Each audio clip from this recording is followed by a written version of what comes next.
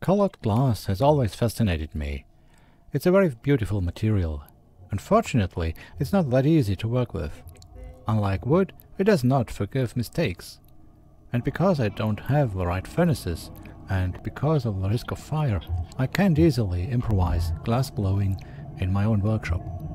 But a stained glass window, like in a Gothic cathedral, would also be nice, I thought to myself, and spontaneously promised my wife to make one for our living room. But the whole thing was much more difficult than expected. Studying medieval art was the easiest thing. The Ulmer Münster, one of the most beautiful Gothic cathedrals in Germany, is very close to us. Inside, the colored light from the windows is particularly beautiful on sunny days. But very few windows here have survived the Second World War. It was a miracle anyway that the cathedral was only hit by a few bombs and did not collapse. The windows in the southern aisle here are modern, but are partly based on the design of medieval windows. Others are of a very modern design. Here in the choir we find medieval windows. They survived because they had been removed during the war. From here a small passageway leads to the private chapel of the old patrician family named Besserer.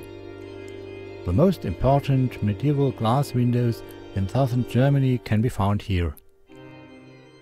Even as a child, I particularly liked this depiction of Noah's Ark and the Holy Family here. The glasses are held together by lead strips, the so-called cames. The aim was to combine glasses of different colors, but also to be able to create larger areas of glass. In the Middle Ages, panes of glass could only be made by cutting open blown glass cylinders, which limited their size. However, the cames are usually formed in such a way that they also have design functions. Paintings were applied to the glass field, which gave the motifs more details. Now I had to find the right materials and tools. Glass, cames, an improvised crumb tongue, and a glass cutter. The beautiful, typical lead knife here is a gift from a friend who is a master glazier. Then the design had to be made. I wanted to show the beautiful Ulm city view from the Danube with the Ulmer Münster, the old town, and a traditional ship traveling on the Danube. The first sketch then had to be translated into the language of glass and cames. Not every line is feasible, and you have to make sure the layout is somehow balanced. And for reasons of stability, a certain bond, as with masonry, is necessary. The choice of glasses was not easy. Some of which I bought looked different than I thought they would, or didn't go well with the other colors. In my exuberant joy when buying glass, I got very different surface structures, from smooth to heavily structured. I had to make a reasonably harmonious selection here. As a surface for working, it makes sense not to take the tabletop itself, but to put a board onto it. I screwed 2 edge strips to this, which were exactly at a right angle, in order to have a guide for 2 sides of the window. For the transfer of the design to the glass cuts, I thought at first that I could simply leave the drawing underneath and transfer the lines to the glass panes placed on top. I started at the bottom of the window with the beautiful blue glasses for the Danube. After cutting the first pieces of glass, however, I quickly realized that this was becoming too imprecise. Following a line freehand with the glass cutter is not easy. At first I tried to compensate for the cutting errors in the field that follows, but that gets pretty tedious in the long run. So I copied the drawing onto thicker paper, numbered the glass parts, and then cut them out individually. It was important to cut away the narrow spaces that are necessary for the course of the cames. I simply used the thickness of the felt tip pen as a measure of these gaps. With these templates it was much easier to cut out the glass parts correctly. In fact, it works quite well if you put the glass cutter on the edge of the paper and guide it along it.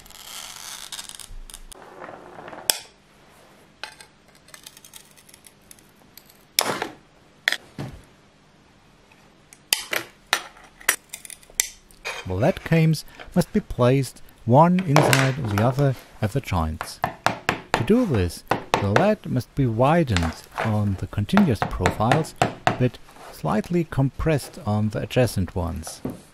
This is typically done with the lead knife handle.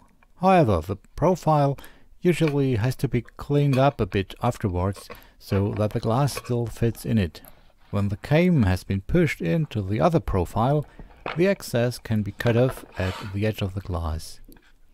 It is already slightly tapered by that for the next joint. You can taper it further with the lead knife underneath. The parts which are still loosely plugged into each other are temporarily held in place with small nails. Fortunately, over time I had some practice, and that was indeed necessary when I got to the area of the city and the Münster, because it became much more difficult to guide the cames properly there.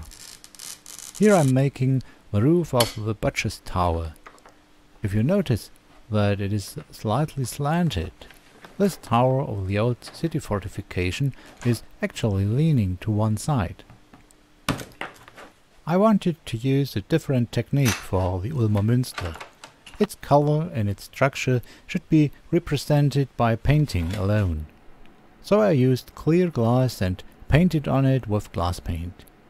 I couldn't make it too detailed, or it wouldn't have matched the rest of the window. Of course, real glass painting cannot be done with this hobbyist paint, but with paints that are baked at high temperatures. But I didn't have the right oven for that. Eventually everything was put together. The last glasses in the sky area had been large and easy to set. However, I had to shorten them by 5 mm at the top. Apparently I had left more gaps than planned when working upwards. Then came the U-profiles on the edges.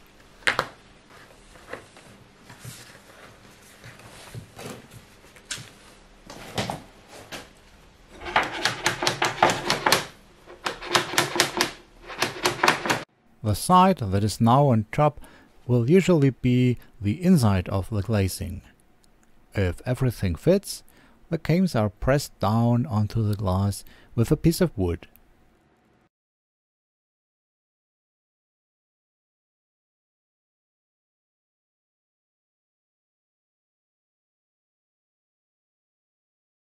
Then all joints of the cames are soldered together.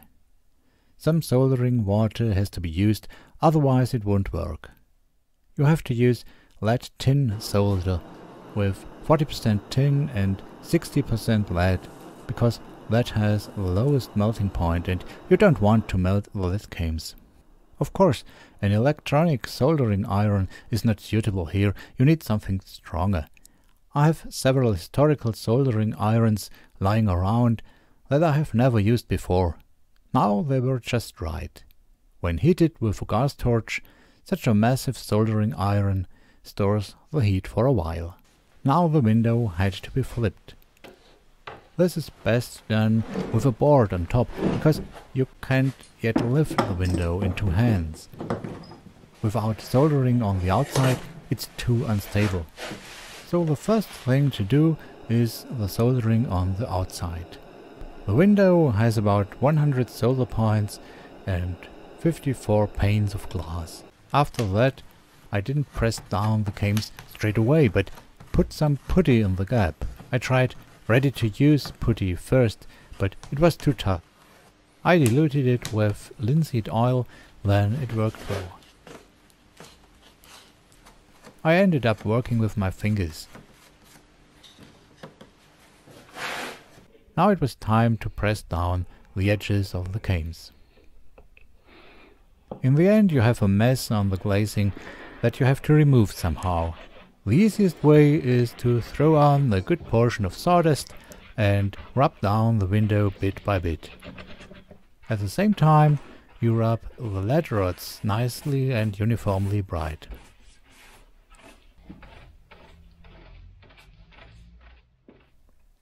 A little bit of woodwork was needed before installation. The intended opening is between the living room and the staircase. There was still a wooden frame and a decorative panel to attach. The glazing was dimensioned in such a way that it fit neatly into a rabbet. An exciting moment then, the installation. Luckily, everything was just right.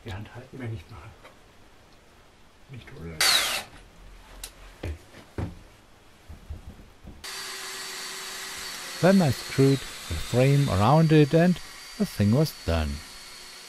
If the glazing is not illuminated from the other side, it does not look too spectacular.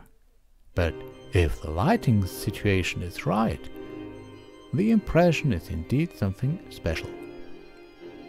It was a lot of work, but it was fun. And what I learned above all is that this type of glass craftsmanship requires many years of practice if you want to do it perfectly.